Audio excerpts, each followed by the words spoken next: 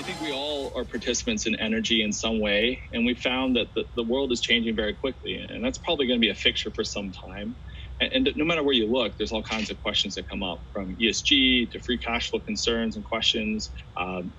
impetus or desire for energy diversification, our own experiences with price volatility. The consequence of this, though, is a world that is complex, with ever-growing amounts of data and ever-growing challenges to try to make connections between these very disparate parts of the energy ecosystem to find the best opportunities and to avoid the biggest risks.